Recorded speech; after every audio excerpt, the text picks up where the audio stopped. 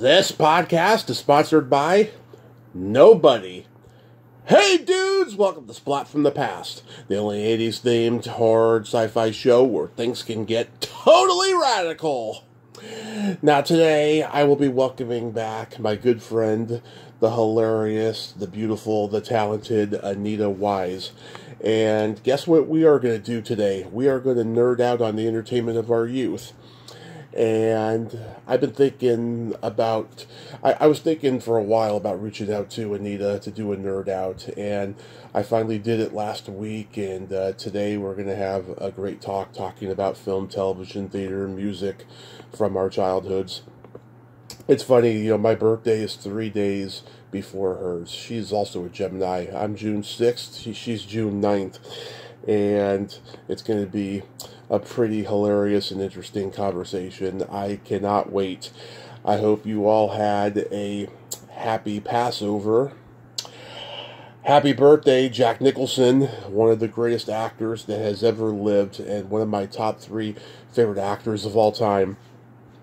Little Shop of Horrors, Easy Rider, 5 Easy Pieces, The King of Marvin Gardens, Carnal Knowledge, The Last Detail, One Flew Over the Cuckoo's Nest, Chinatown, Witches of Eastwick, Batman, so many great movies. Also, happy belated birthday, 3-time guest, Lois Bromfield, one of the funniest ladies ever. Oh my god, we have nicknames for each other. I'm Fucker, and she's Twat. Love you, Lois. Happy birthday. So yeah, here is my new interview with Anita Wise.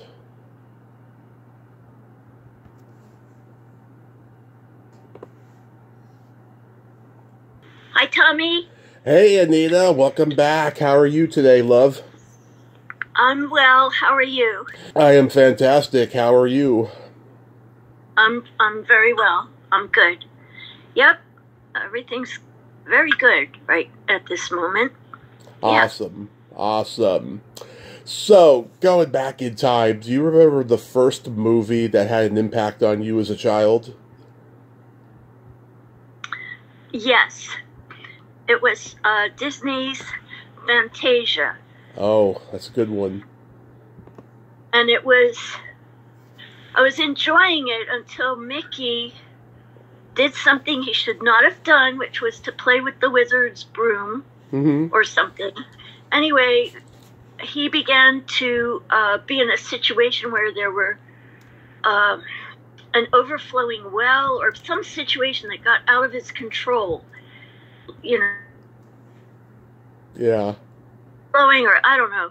Anyway, he was going to be in big trouble when he got caught, and I totally related to that, and to me it was a bit of a horror movie at that moment. So it ended up fine, but that was a movie that had a big impact on me. And whenever I hear the Fantasia theme, I get a little tense inside.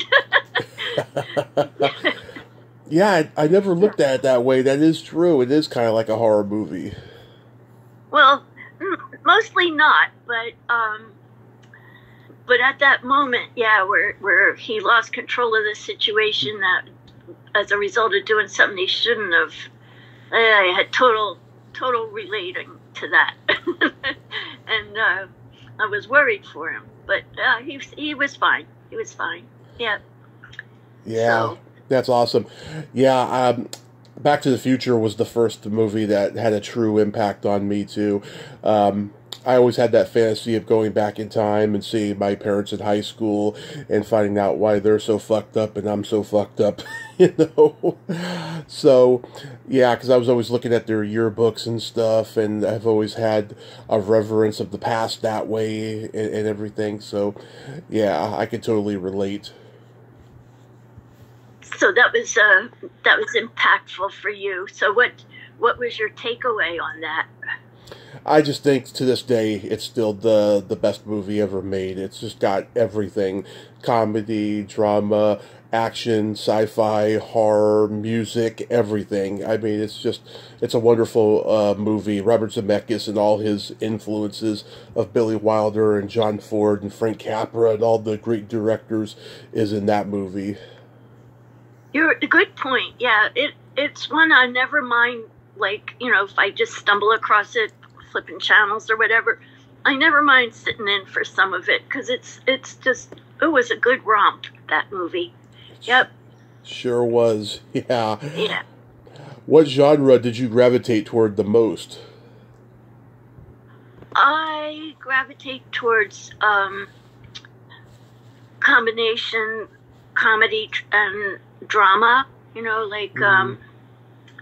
Let me think. Well, like I love Fargo with William H. Macy and Frances McDormand.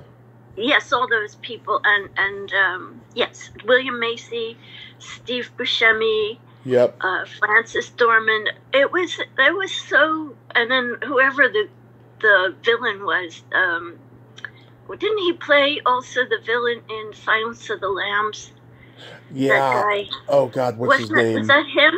I think so. Yeah, but it's not Anthony Hopkins. But yeah, I know who you're talking about. I don't even know if it's the same, but he felt the same. Anyway, that I thought that was a little jewel of a, it was so grisly and I love Pulp Fiction too for the same reason. It's high drama and then just crazy stuff. Yeah, so I love those kinds of movies. I like those. Oh yeah, Pulp Fiction is a masterpiece. I love that.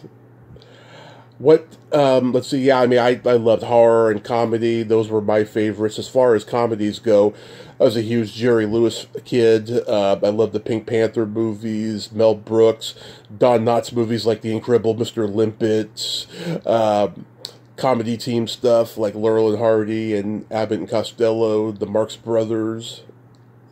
Oh, yeah, I loved those guys. I loved, when I was a kid, my mother side of the family is French. She was French, and we would go to France. And there was actually in Paris at one time a little movie theater that only played Laurel and Hardy movies. Oh.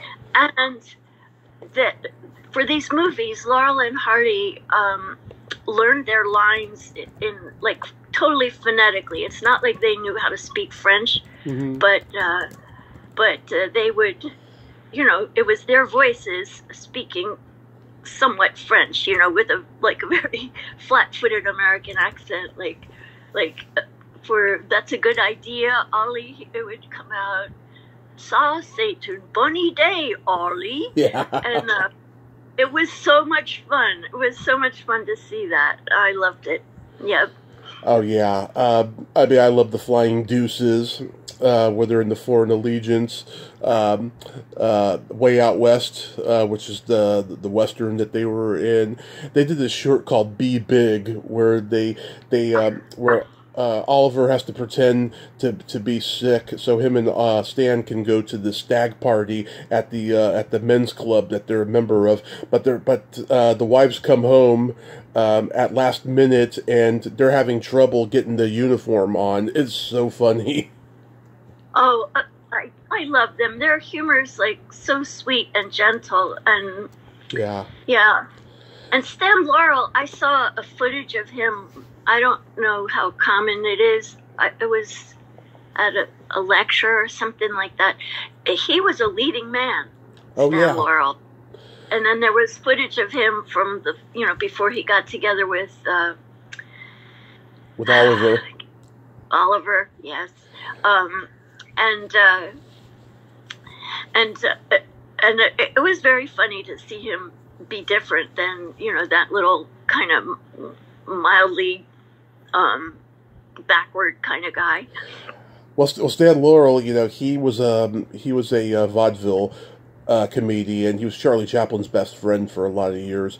And Oliver Hardy was a serious actor, and they had done some movies for Hal Roach Studios, just acting, and Hal Roach said, I think you two should be a comedy team. We could make a lot of money, and that's how that happened. It's a crazy thing how that happened. And they became, fast friends, and they loved each other till the end. Oh, that's great. That's wonderful. I like that. I didn't know all that much about it, about them. So that's nice to hear. There's a couple of biopics about them, but they haven't been done right. Well, somebody ought to do that. Yeah. There was one in the late 90s where Bronson Pinchot was Stan Laurel and Gaylord Sartain was Oliver Hardy, and you would think that would be a great combination with those two guys playing those guys, but yeah, the movie was awful. That's a shame. Yeah. Yeah. You grew up in Philly, right? Yes. Yeah, so did you guys have the $1 Million movie? Was that like a TV series where they would show? Yeah, it was the UHF station equivalent of like NBC Saturday Night at the Movies. Yeah, it sounds familiar. I'm not the movie buff that you are, Mm-hmm. Like, in fact, I've lived so long that a lot of my memories are very dusty at this point. They're very, I have to like take a sleeve and wipe off some of the grime to freshen them up. But that does ring a bell, the $1 Million movie. But I can't tell you any more about it than that. It started, it was an East Coast thing. They were doing it in New York, and then of course it spread to other parts of the Seaboard, and then worldwide, each UHF station in America started getting variations on it. Like we had KBHK 44 in the Bay Area, and they would show classic movies at like 8 o'clock throughout the week, and on Saturday nights at 2 a.m. Oh my God, those were my favorites. I got to stay up late on the weekends or during the summer, and I'd see movies like The War of the Worlds, Houseboat with Cary Grant, What's Up Doc, which is one of my favorite movies ever, and The Bad News Bears Go to Japan, stuff like that. Oh, wow. Everything and anything, right? Yeah. Yeah.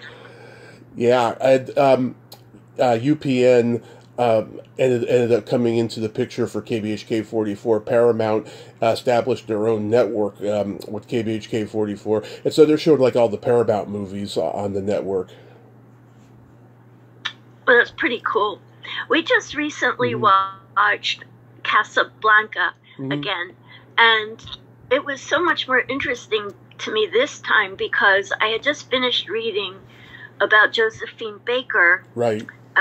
She was a very influential secret agent during World War II, and she ended up in Morocco. Yeah. And she was helping, one of her agent buddies had that problem that one of the characters in Casablanca had about like being stuck there because they didn't have their papers and couldn't get away. And I mean, it was a fascinating place during that period. I'm sure it's still interesting, but right then it was like this kind of no man's land diplomatically, and so I finally got a lot of things about Casablanca, the movie, the film, with a little more knowledge about what was going on at that time.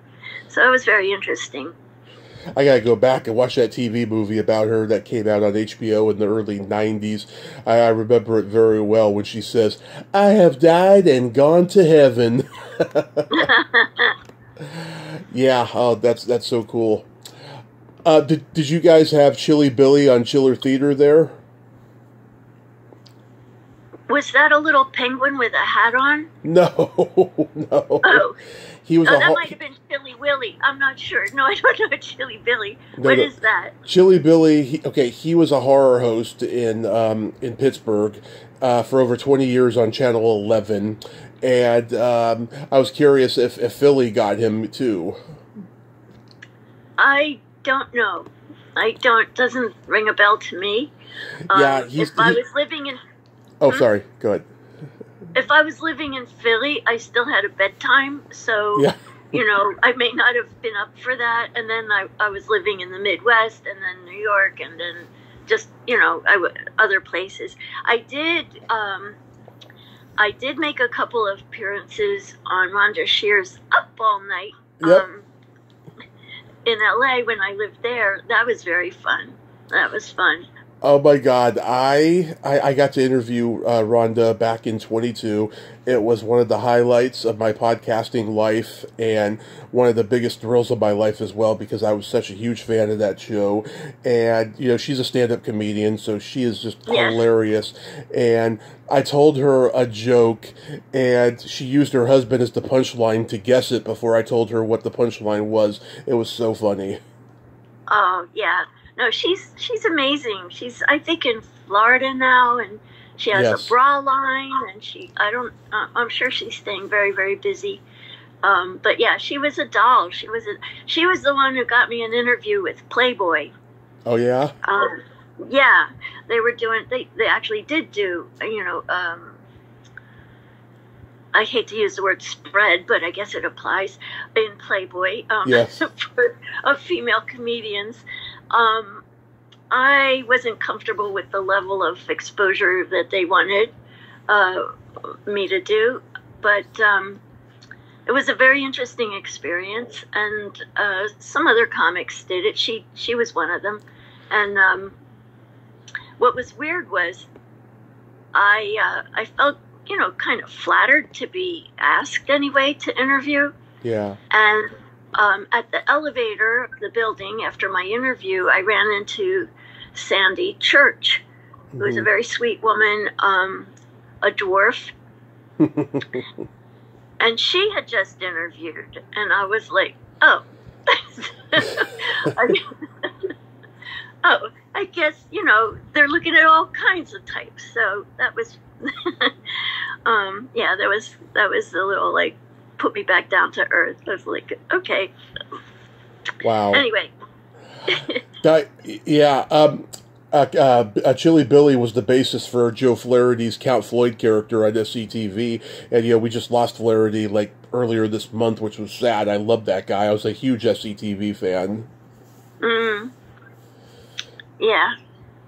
I didn't know. Do you remember your first drive-in experience? Oh, well, not exactly, but it would have been, my first one was when, before my parents realized that this was not a fun way to see a movie and get, avoid babysitting fees. We would have to be in pajamas, and that was like embarrassing because then you couldn't get out of the car. Yeah. And it was frustrating because I'd be in the back seat, of course, and there'd be people in front of me, my parents namely, and my brother kicking me. And so, it wasn't that fun, although I did see some movies that way. And then later, much later, I saw Star Wars at a drive-in. Probably the highest I ever was in my life. Thank you, Karen. I don't remember much of it, but it was great. I loved it. I could get out of the car because I was dressed and get food and wander around if I wanted. And it was a good experience, and I liked that. Oh, and this is kind of funny. On one of my early dates with a man who 20 years later I would begin dating again and marry. Yep. We went to a drive-in that no longer exists, but we figured out that the condo we moved to was in the exact spot of the old drive-in that we went to on a date. So that was kind of interesting. Crazy. Yeah, yeah, really, right? Life is so bizarre. If you told us back then, I don't know what we would have thought you were crazy, I guess. And yeah, so I don't remember what we saw. I don't remember anything about that drive-in movie, except that it was right where we ended up living. So that was funny. Yeah, oh God. So I was 2 when my parents started taking me to the drive-in. You don't become a lifelong cinephile just by, later in life. Your parents, when your parents are taking you to the drive-in at 2, yeah, you're going to be a lifelong cinephile. And We saw Weird Science and Rambo 2. Now, this was the summer that Back to the Future came out, but my dad, who's not much of a special effects guy, he prejudged the movie in previews, so we didn't see it at the drive-in, but when it came out on video, he gave it a chance, and now it's one of his favorite movies of all time, just like it's mine and stuff. But there was a 3-year period where they stopped taking me to the drive-in because I was either falling asleep in the back seat or I was getting out of the car and knocking on windshields. Yeah, that's not appreciated. Yeah. Yeah, oh God, the first time I ever saw Charlie Chaplin, too, my mom had to go complain at the snack bar about something, and she took me with her, and there was this stand-up cardboard poster of Charlie Chaplin. It was a cookie ad for Bagley's Cookies, and I was like, hey, Mom, I want a cookie just like that man has, and she was like, you don't get a cookie, I'm mad. Oh, mad at you, or just mad? No, just mad in general, whatever she was complaining about. Yeah, she didn't want to give them any money. Yeah, exactly. Yeah, my dad, he was a teenager in the 70s, right? So, like, he would go see a movie 3 times because the first 2 times he was either making out or having sex with the girl in the car. Oh, good for him. Okay, yeah. So, yeah, you got to see the movie again because certainly he missed certain parts, obviously. Yeah, his mind, he was distracted. The third time, he would go by himself, and he would see, like, The Groove Tube, or Rocky, or Animal House, stuff like that. Yeah, whatever he felt like seeing. Yeah, my brother lives up in Western Mass, mm-hmm. and somebody revived a drive-in there, and that's big fun, because they, mm-hmm. everybody loves to do that, and I kind of wish there were more around here, too. I'm sure the sound is better than it used to be with that, clunky box that would sit on. Yeah. Those things were ancient. Windows. They were around forever. Yeah, and it wasn't the best sound quality, you have to admit, But, no, it's a summer night, watching that movie is so great. It's funny when the pandemic was going on, mm-hmm. and comics were desperately trying to figure out how to keep doing what we do. The drive-in shows, yeah. There were drive-in shows, and that was so funny. Like, people had different ways of showing that they were enjoying it. Like, they would honk, so it'd be like a little series of honks, but then that would drown out the comics. So then they took to flashing their headlights. We were all trying to adapt. It was very difficult. That part didn't last too long. But yeah, we tried. We were trying. So that was pretty funny. I went to a couple of those, so challenging times. Yeah, I don't know. I would have been too scared to perform in front of a flock of cars, in a drive-in, because I'm afraid I'm going to be so terrible someone's going to try to run me over. Yeah, I guess there's that risk, yeah. Or just everybody drive away. That would really be bad, too. Oh, yeah. Well, that's going to happen anyway. Engines revving, people peeling out of the car. Yeah, you don't want that. Yeah, you're trying to say the punchline, someone's peeling rubber. Yeah. Like, I'm out of here. Yeah, no, that was a kooky time. And then trying to do it on Zoom. Even Bob Saget did a couple of those before he passed. Yeah, it was kind of surreal because you can't hear anybody, and you really couldn't see, because like when they had the gallery, people sometimes they'd be sitting on their sofa, they're looking at a big screen, but all you see is a room with 2 tiny people on a sofa. You have no idea if you're getting over or not, because you can't hear anything. It was like, okay, this is unusual, but it was good practice. You know what it was that was great about it? Was I totally had the impression that really nobody was watching, or, I was doing material that I would be a little intimidated to do to a live audience, because I would be a little worried if they wouldn't like it or not. Yeah. And, like I did a masturbation routine that I started on. Which you've done on here twice. I've done it twice. Yeah. Yep. Well, anyway, that was I don't think I would have started doing that on stage. Well, I might have eventually, but Yeah. It just had this feeling of like nobody's just like dancing like nobody's watching. I was doing comedy like nobody was listening. So, Yeah. yeah. Yeah, So I don't know. interesting. It could have been a late night crowd. Who knows? Who knows? Yeah, they could have been sleeping. We don't know. They were on the couch. We don't know. Yeah. So the sitcoms that were on TV in the 70s, were you a big fan of those? Some of them, I guess. I don't remember them. Oh, wait, you know what? I'll tell you the ones I do remember. Get Smart. Of course. I love that. That was the 60s. That was 60s. What was in the 70s? I don't even know. Let's see. There was the Gary Marshall stuff like Laverne and Shirley and Happy Days of Mork and Mindy. There was the Norman Lear stuff like All in the Family, Good Times, Sanford and Son, One Day at a Time. Yeah, all the Norman Lear I loved. Mm-hmm. I loved those. So I watched those a lot. But some of the others, they were on certainly, but I wasn't a fan or I wasn't watching them. So, I don't. But I loved All in the Family. It was fabulous. In fact, I'm dating Archie now. Yeah. Actually. Of course. Remember Alice? Alice? Yeah, Kiss My Grits. She's like a waitress. She's like a working single mom waitress. It was a Martin Scorsese movie. Alice Doesn't Live Here Anymore, and then it became a sitcom. I don't remember that one. No. Interesting. No. It ran a long time. It was a very popular show. Well, I told you, I don't remember much. I don't remember Alice.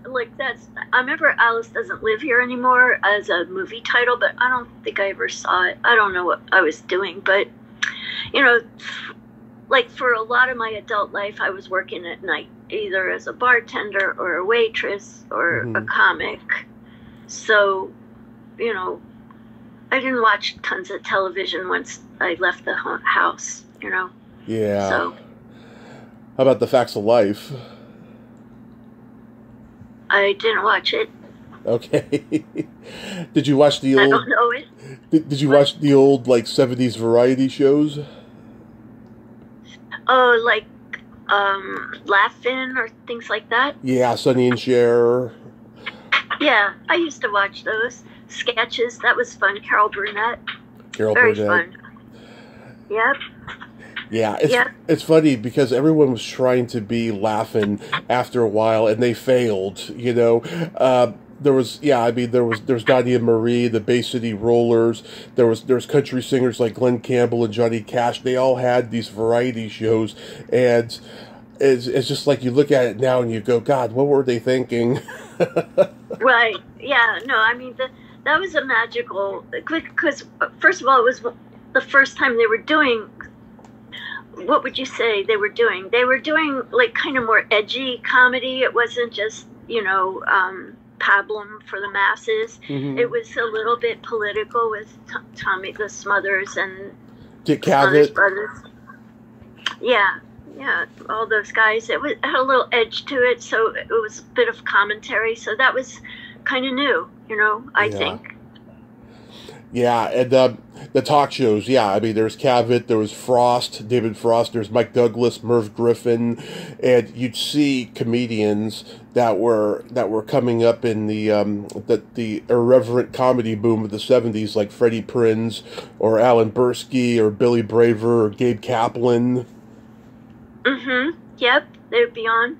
My husband, TJ Tyndall, was on the Mike Douglas show. When he was with the Chambers Brothers. Yeah.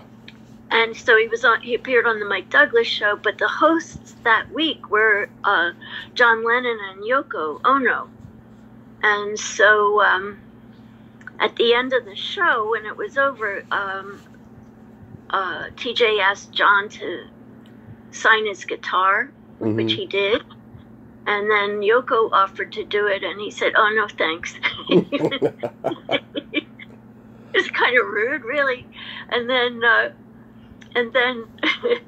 he was in his 20s at that time, and so he had John Lennon's signature on his guitar. And as he kept playing, it began to wear off, and people were like, you should like cover it with something so it stays on. And he never did, and it came off. It wore off, the guitar.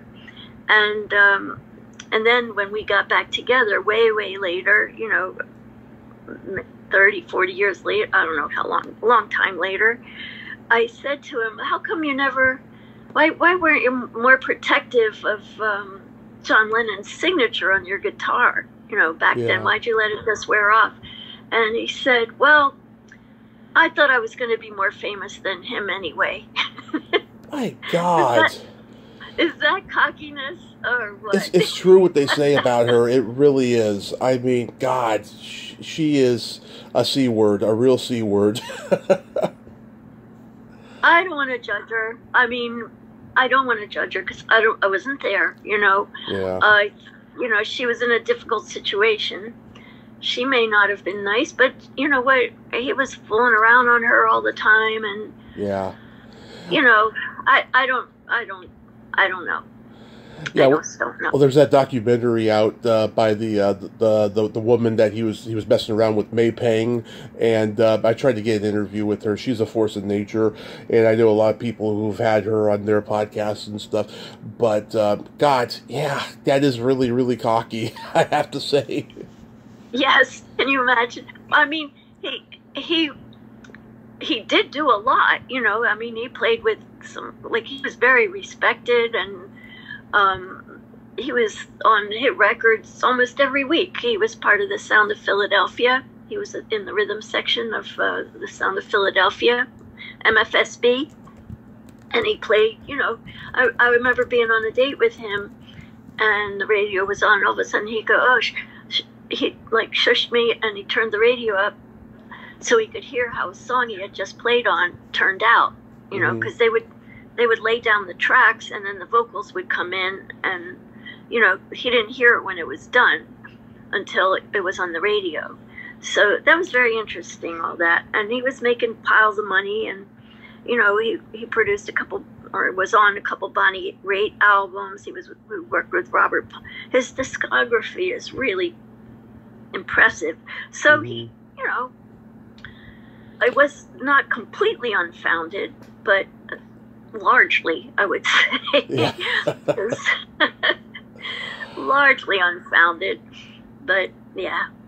Let's see, you got to remember some of the children's educational shows, because in the 70s they were getting huge. There was the Kroft Brothers stuff, like H.R. Puffin stuff, and Land of the Lost and the Boogaloos and Sigmund and the Sea Monsters. Yeah, I wasn't watching kids shows by then. I remember Sesame Street. Of course. I had a gig cleaning house in New Hope of a guy who was a producer on Sesame Street. Of course, I don't remember his name, but that's what he did. I thought that was pretty cool. He'd go to New York every day and work on the set. Yeah. Yep. And Mr. Rogers, I mean, he's based out of Philly, and everybody from Michael Keaton to George Romero, who made Night of the Living Dead, they all worked for Mr. Rogers. Oh, yeah? I didn't know that. Oh, yeah. I did not know that. That's cool. In fact, Betty Aberlin, Lady Aberlin on Mr. Rogers' Neighborhood, she was up for the role of Barbara in Night of the Living Dead, but Mr. Rogers thought that it wouldn't do good for her image since she was on his show, because it's a horror movie. Yeah. Right. Huh. Wow. Your knowledge always impresses me. It's just encyclopedic, it's amazing. Yep, I'm glad I have it as well. the Magic Garden. Do you remember that show? Nope. Okay, it was like these two female folk singers. They were both actresses who had a little bit of a folk background playing folk music. One of them was Carol Demis, who I'm going to be having on soon. And it was like a kids' educational show, and there was puppets and everything. There was that. There was Doug and Emmy on the New Zoo Review. Yeah. I don't know them. I don't know them. I'm sorry. It's okay. I never had kids so far. So far. Oh, well, I'm still trying. You never know. Anyway, no. So I'm like, there's kid stuff past my period of being a kid. Yeah. I'm not too familiar with. No, I don't. Schoolhouse Rock. No, don't know Schoolhouse Rock. I do know a woman who founded the School of Rock and Roll, so that's cool. Okay. Yeah, that's as close as I can come on that one. American Bandstand. Oh, yeah. Now, that was out of Philly. Mm-hmm. And I even dated one of the dancers many years later. I was pretty impressed, though, when he told me he'd been one of the regular dancers on American Bandstand. So that was pretty fun. And, it was like that all happened before I was, I don't think it was still going on when I could have done it, Yeah. It was a generation before me that was doing that. But yeah, that's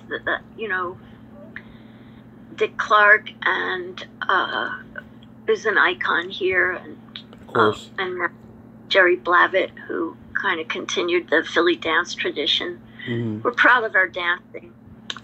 Yep. Yeah, there was Don Kirshner's rock concert, which, oh my God. So just before it was canceled, Andrew Dice Clay made his TV debut on there, where he comes out as Jerry Lewis in The Nutty Professor and becomes John Travolta. And there's no footage of it like anywhere, because back then they were erasing tapes.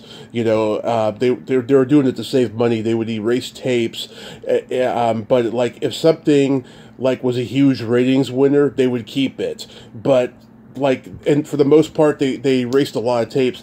And so I've heard Andrew Dice Clay say that he's got no footage of it, and there's none of it on YouTube. I would have loved to have seen it, because he talks about it all the time, because that was his act before he became the Dice Man.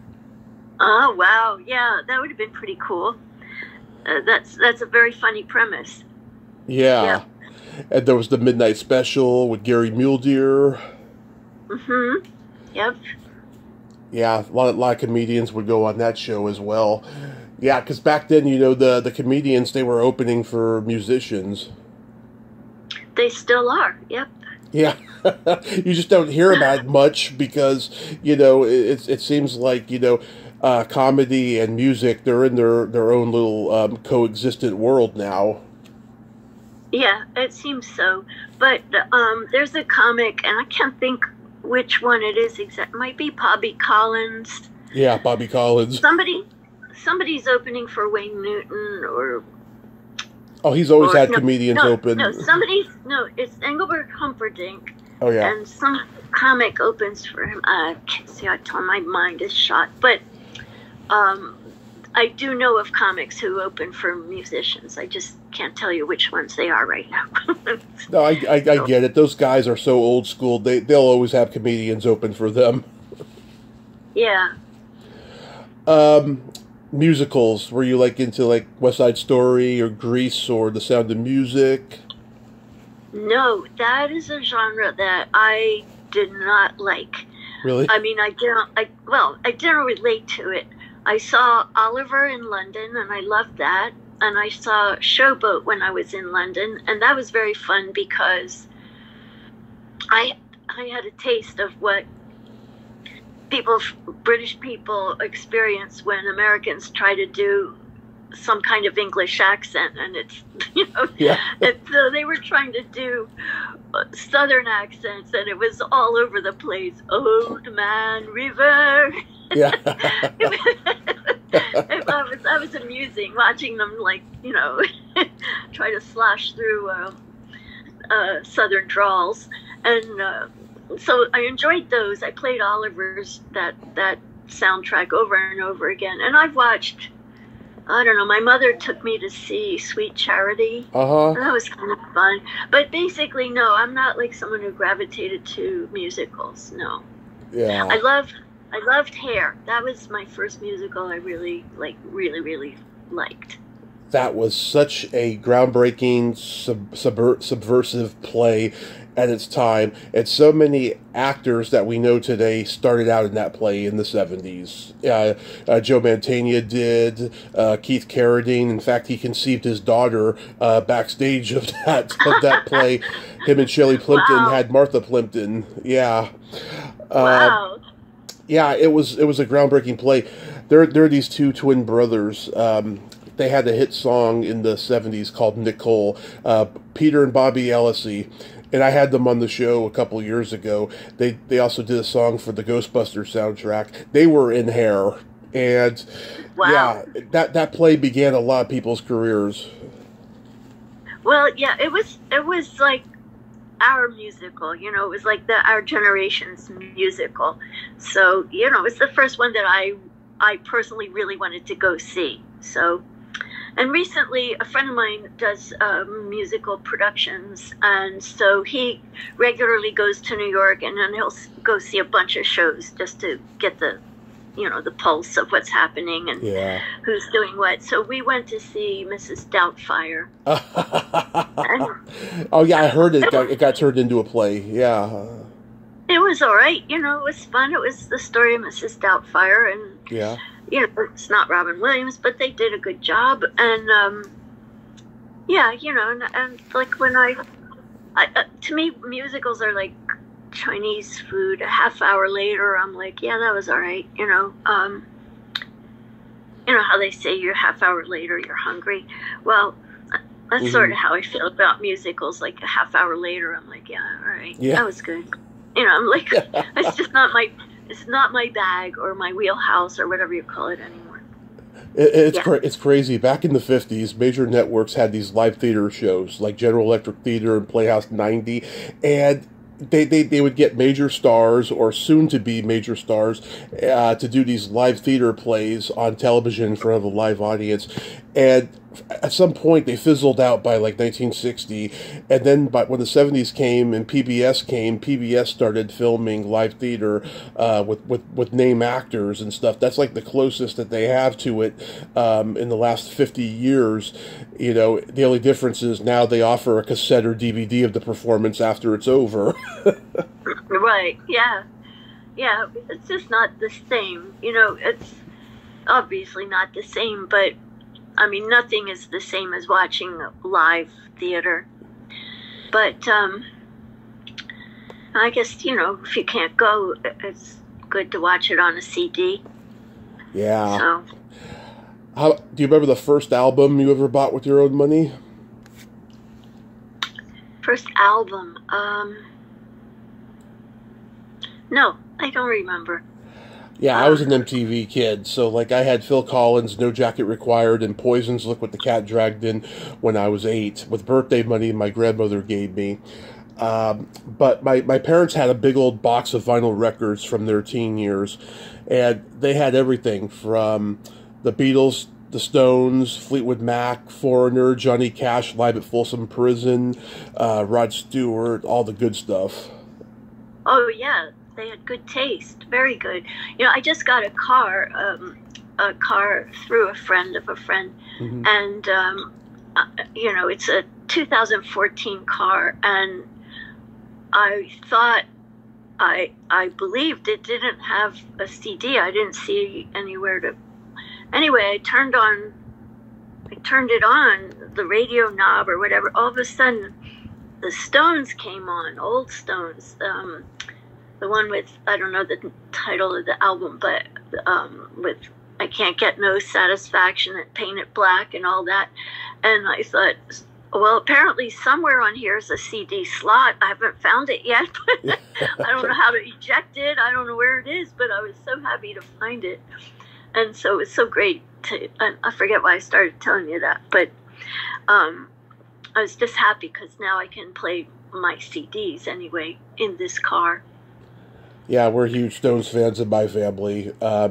Tattoo You, was like the first record from Stones that I really, really loved, and I still do. It's still one of their biggest selling albums ever, tied with Some Girls, and this was during the New Wave era, and Some Girls had of course, disco and punk on it too, but like, those were like two of their most popular albums, but, Satisfaction was on Out of Our Heads, their 1965 album, and that's a great, early Stones album.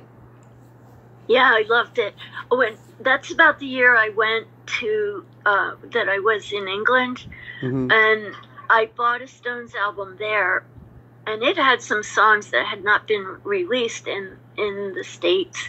And one day I was playing it, and one of my housemates had a new girlfriend, and she came popping out of the room and into the living room going, "Where'd you get that?" Because she was a huge Stone fan. And so we bonded over that. And somebody stole the album from me. I pointed out how rare it was, and next thing you know, it was gone. Ah, the days. So, yeah, I love them. I still, at this point in time, I no longer wish to sleep with him, but I still think he's pretty great. I still think he's pretty impressive. Yeah. Do you remember the first concert you ever attended? Yes, the Beatles. What year was that? 64, I think, or 65, whatever their first tour. Okay. Here. Yeah, 64. My mom got to meet them backstage at the Cow Palace in 64. She got their autographs, and my uncle accidentally threw them away. And to this day, she will not forgive them. She will not forgive him for that. I don't blame her. I'm mad at him too. Oh yeah, heartbreak. Yeah. Wow. Yeah, but Steppenwolf was my first concert. It was at the county fair. The lead singer, John Kay, was the only original member. I could see that all the 40 and 50-year-olds were disappointed. The magic was gone. But he is such a charismatic, funny guy. Like, I didn't care. I was 15. I enjoyed it. And then my first, true legit concert was Alice Cooper in 2000. And, oh my God, he is a showman. He'll do, one or two songs from every album he ever recorded, except for the ones where he was fucked up. I think he doesn't want to revisit those songs, and he gets killed at the end of every show. I keep forgetting how he died at the end of this show. I think he hung himself or something. Maybe he got electrocuted. Oh my God! I can't remember. Well, it's he's macabre. He's theater. Yeah, I didn't realize he did that. I wasn't that. I'm not that into him. What's the last concert you went to? Oh, that's a good question. Which one was it? I think it may have been when I went to go see Joe Walsh and Bad Company in 2016. Oh, that's a long time. Yeah. Well, okay, I've made a couple attempts the last couple of years to go to some concerts at the fair, but for whatever reason, I didn't go. But, I don't know. I mean, there's a lot of bands that I've seen in the last decade. They're just not as great as they used to be, sadly. Well, what's happening now, the last one I went to was just a few months ago, and it was Mickey Dolenz from the Monkees. He apparently lives in my area now, somewhere in Bucks County, Pennsylvania. I know his booker for his appearances. She lives in Philly. She's been on the show. Oh, cool. Yeah. Okay, it was good. He had a good band backing him up, and he told pretty cool stories about how songs were done. None of which I can recall right at this specific moment, but it was very interesting to hear how and apparently this is how some of these older performers, who still don't have their whole band anymore, they do that. They'll do some of it, and then they'll tell stories, and but it was very entertaining, very good. I appreciated it. What I find really weird is, it feels like at a certain point there stopped being any new music, like rock and roll. It's all tribute bands of our music, and I'm like, isn't anybody doing new rock and roll? Or maybe I just don't hear it. But I mean, there's rap and hip hop and pop and country and everything. Those are new, but the rock and roll just seems, I don't know, in a quiet period right now, where they're just sort of rehashing in an embarrassing way what used to happen, you know. So, I think rock is dead, but it's being kept alive by classic rock radio. Okay, maybe you're right. Yeah. Yeah. Out here in California, FM radio is very popular. I mean, I hear all the classics from my parents' childhood on the radio, like, constantly. Oh, yeah, me too. And that's why I'm like, isn't anybody writing anything new? You know, yeah. maybe I'm not on the right station. I don't know. But, you know, it's like, yes, I know that song. I know, I know the words to this one. You know, it's like, I shouldn't know all the words to all these songs that are coming on. Somebody should be writing something new. And then I guess they do new albums, but you have to go on YouTube or Spotify to hear them. Oh, right. Yeah, that's the problem now. The business has changed and it doesn't come out the same anymore. Right. Yeah, you're right. Right. So I'm not in the wrong venues, I guess. It's not going to come to the radio. I did get to interview Mickey Dolenz's sister. You know, she's a singer, and she'd go on tour with them and sing on stage with them. They were on the last stop of their farewell tour, the Monkees' farewell tour, just a couple weeks before Michael Nesmith passed.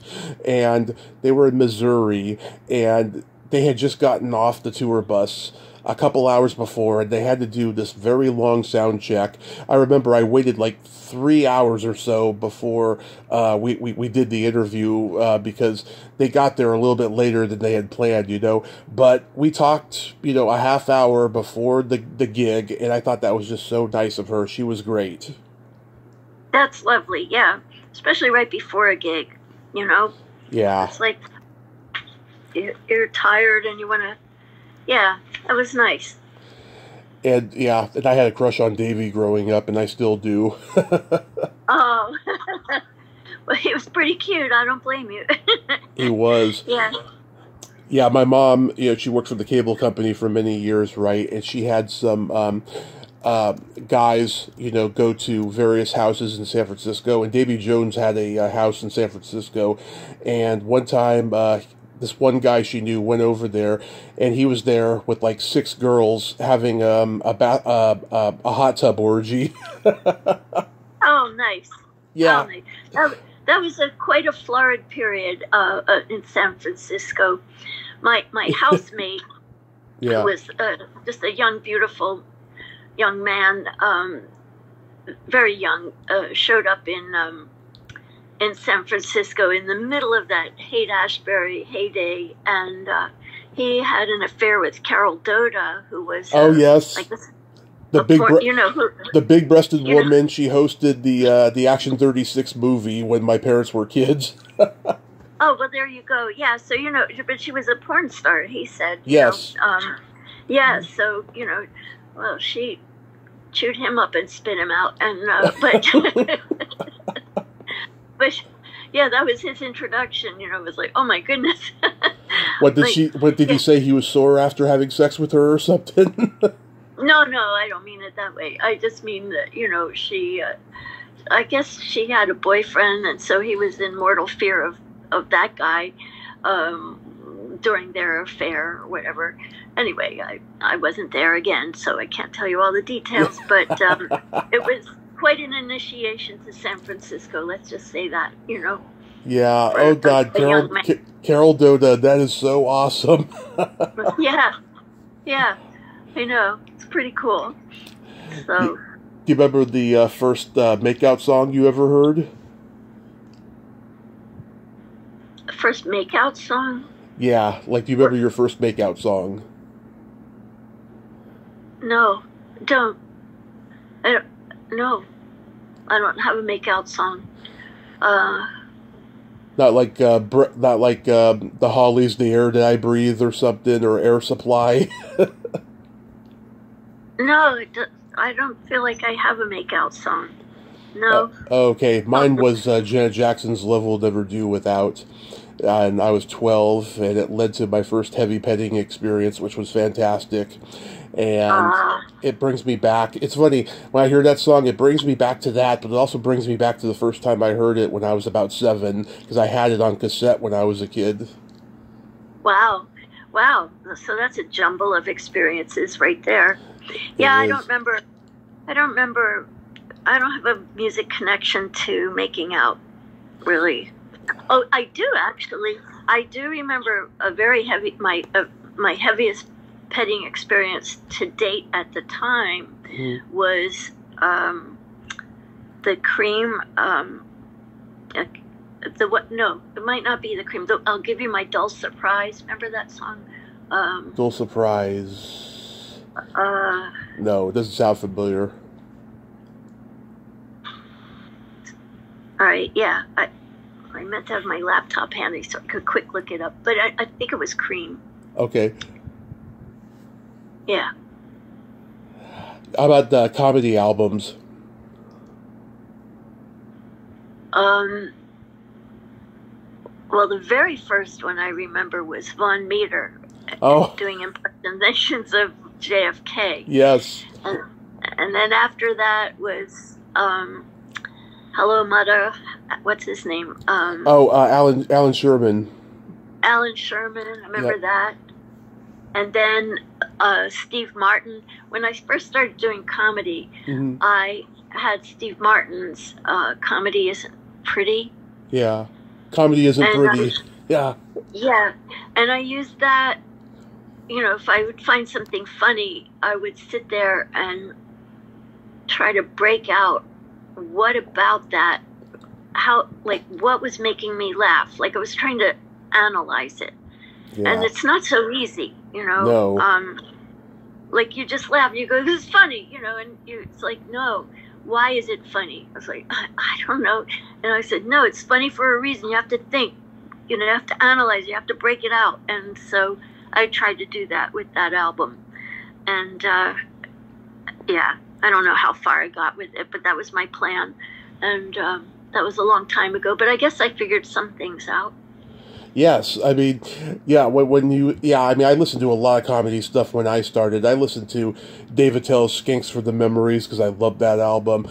I loved Patton Oswalt's first album, Feeling Kind of Patton. And I listened to Don Rickles' Hello, Dummy to learn crowd work, And I don't think I quite succeeded, but I did okay with it, and it's pretty interesting because you're trying to convey your message to your audience, and then you listen to what they did, the message that they're trying to convey to their audience, and you think to yourself, okay, I'm not that guy, I'll never be that guy. However, I got to learn how to be my guy. Exactly. Yep. You got to figure it out, And who is that guy? That's the tricky part. Yeah. Yeah. Identifying it. We had Lily Tomlin's This Is a Recording. That was like the first comedy album I remember and stuff, when she's calling Joan Crawford, hello, Mrs. Crawford, the Pepsi Company would like to speak with you. That's wonderful. Yeah. Oh, yeah. What a delight she is. Cheech and Chong's Big Bamboo. The Big Bamboo, yeah. I still have every routine memorized. It was so good. It got the rolling paper inside. We had a Richard Pryor album. I can't remember which one, but there was no cover, just the inside jacket. They lost the cover, I guess, during their partying days, Oh, yeah. Oh, I love his albums. I do listen to those still. I listen, it's like what we were talking about, movies that whenever they come on or you come across them, you just sit and just enjoy them for a while. Yeah. That's how I feel about he was a huge inspiration for me. Not that you could tell from my comedy, but yeah. Everybody was influenced by Pryor, He's just one of those guys that just had a lasting impact, So I was on Facebook recently, and I saw that you had a Bob Hope moment back in the 90s. I think we may have talked about it before, but I can't remember. It was a special of his you were on called The Ladies of Laughter. Yes, I was on that, and I was with, let's see, the hosts, the co-hosts were Crystal Bernard. Oh, she's gorgeous. Yes, and Rue McClellan. Mm-hmm. And the other comics were Wendy Liebman, Mm-hmm. Carol Siskin. I know them both. Margaret Cho. Margaret Cho. Kathleen Madigan. Mm-hmm. And me. Yeah, that's a great lineup. I think that's right. Yeah. Maybe I have too many, but I think those were all on there. I'm not sure. Like I said, everything's foggy anymore. But that was a really fun experience because I guess, a lot of people, his staff went through a bunch of tapes to listen to comics, and then they narrowed it down to 20 to present to Mr. Hope. That's what they called him. Everybody called him Mr. Hope. Right. And so he picked us. So that was quite an honor, Yeah. And then we went to his house in Burbank. His estate, huge amount of property he has. That was a big, an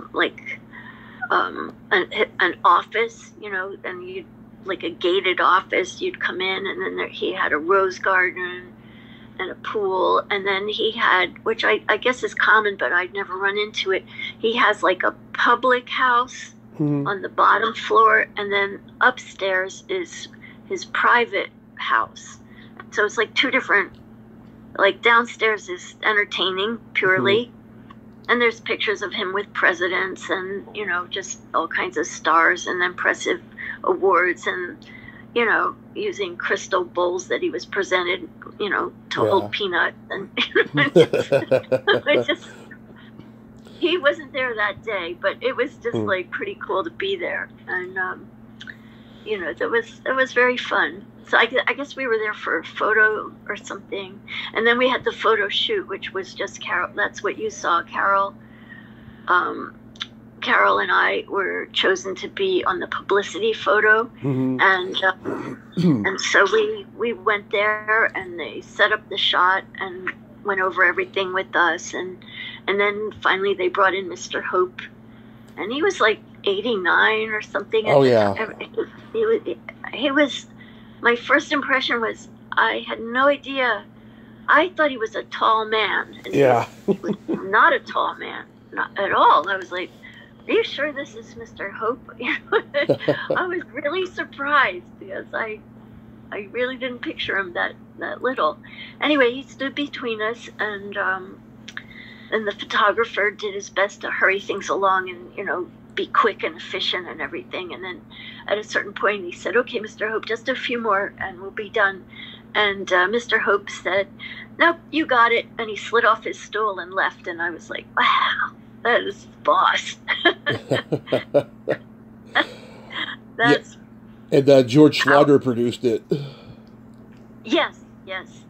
Yeah, what a nice man George Schlatter was. Yeah.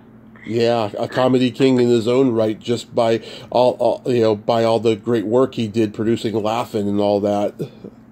Yes, I know. He was pretty cool. He was a very nice man. So that was very fun. Yeah, I had some good times.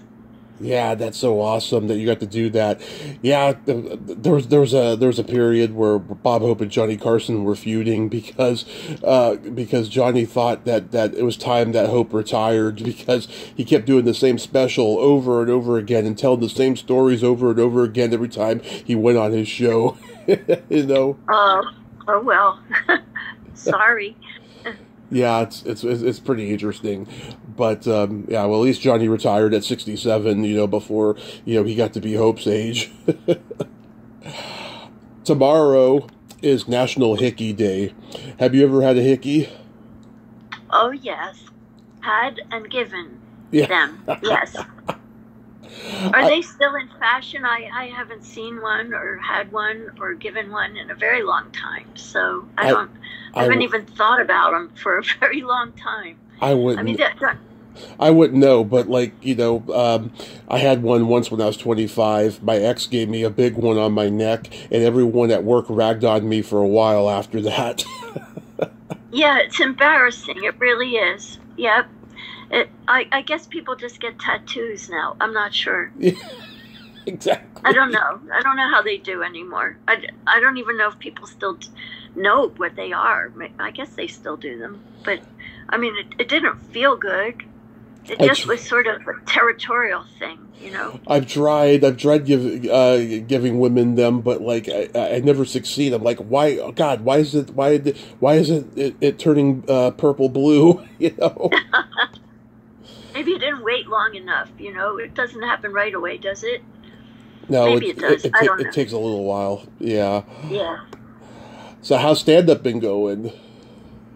I'm having so much fun. I'm really, really enjoying it, like so much. I just am getting more and more just so comfortable. Like, I'm always nervous before the show. Like my fellow comedians would go, "You're comfortable?" Because I'm always like going over my notes and like rocking and like going, "Oh God," like that.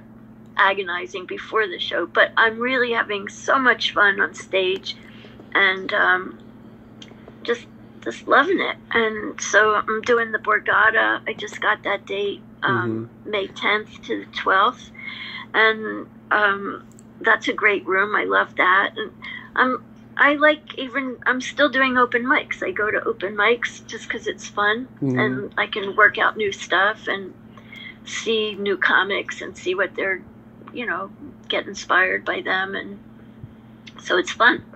I'm just enjoying it. I am so proud of you, Anita, because you've come a long way since our first interview in 2018, when it seemed like everything was uncertain for you, but you've really, made a quantum leap, and I'm so proud of you. Oh, thank you so much. Yeah, 2018 I was still I went through a very rough period, and so right now I'm just so grateful. I know good times don't last, and hopefully bad times don't either, but right now I know I'm in a good spot, and I'm just trying to enjoy it as long and as well as it lasts. And Wednesday will be 6 years since we did our first interview too. Wow, I can't believe that's. I was just talking to a friend of mine, Paul Lyons. Maybe, I don't know if you know him. Oh, you almost knew him, but you didn't know him. Yeah, he almost came on with you today. Right, almost. But, we were, like, he was shocked because I told him, some date like you and I just discussed, and he was like, it was that long ago? I thought it was only 2 years. So, it's just amazing. But it's beautiful here. It's spring in the East Coast, and it's so pretty, and I'm just having a nice time, and I'm really appreciating it. Yep. Wonderful. So aside from that gig on May 10th, are there any others?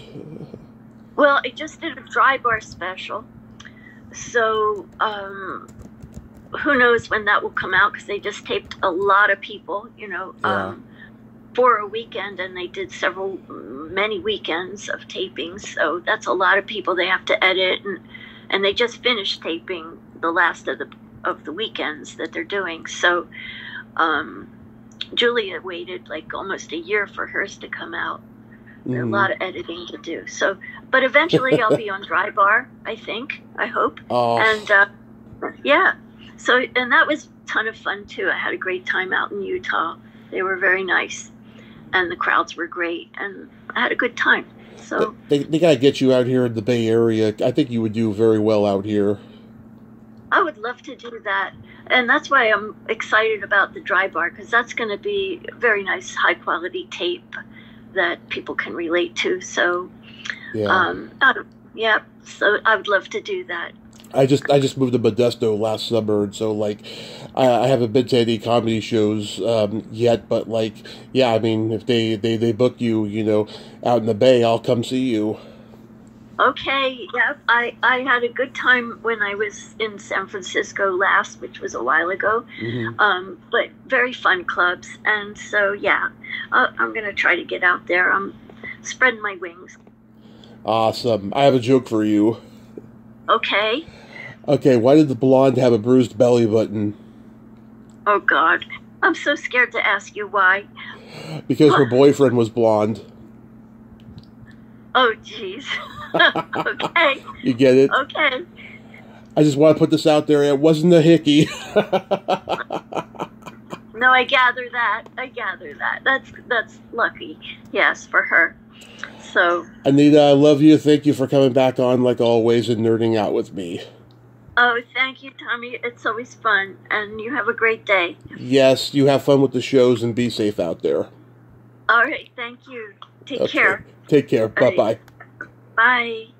Well, there you have it. Anita Wise. Ain't she a sweetheart? I just freaking love her. She is so awesome. I'm so glad that she's having this great, third act of comedy. Second or third act, whichever way you want to put it.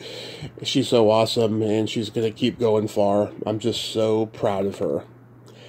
Well, until next time, this is Tommy Throwback Kovac saying, there's no shame in living in the past, because the present sucks. Later, dudes.